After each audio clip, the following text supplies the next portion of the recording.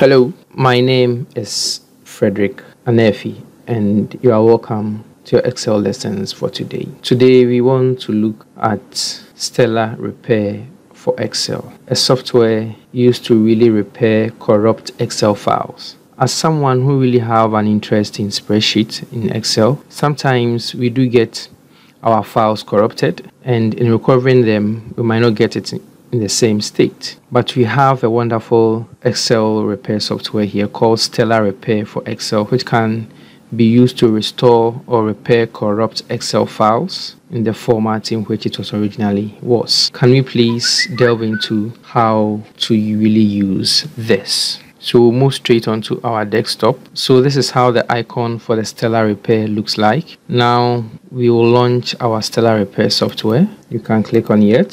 So this is our Stellar Repair software. We have a corrupted Excel file, which I will open right now. It's on the desktop. Now this is the corrupt file.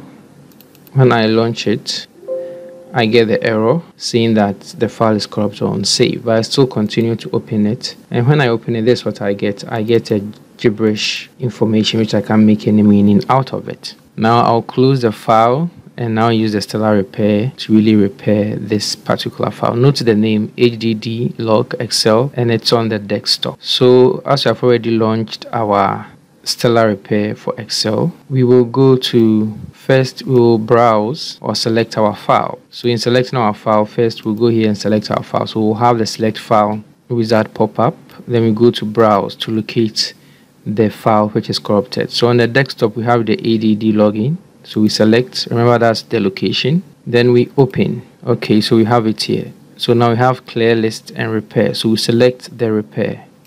Now to go through a process.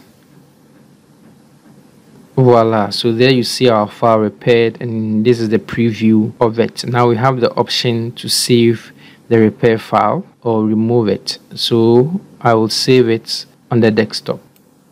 So I will save it on the desktop.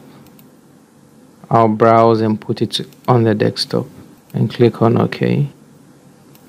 So he said repaired file saved successfully, one repaired. When we go onto our desktop, there we'll see repaired one, the HDD log. So we have our file repaired. So when I open the file, this is what we have.